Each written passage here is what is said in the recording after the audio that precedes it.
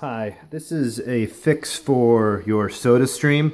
If you have a soda stream that is not producing carbonation when you push it down, or it produces carbonation but then it stops on you and it gets weak and then subsequent pushes don't produce any carbonation, it's usually, I think, because this little stem right here gets clogged, and found a pretty easy trick to fix that.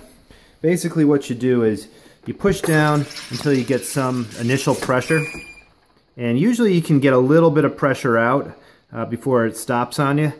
Then what you do to fix it, is you unscrew the back and you will see water start spitting out here.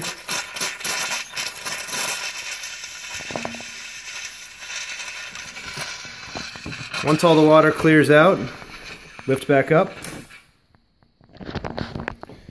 replace the cartridge,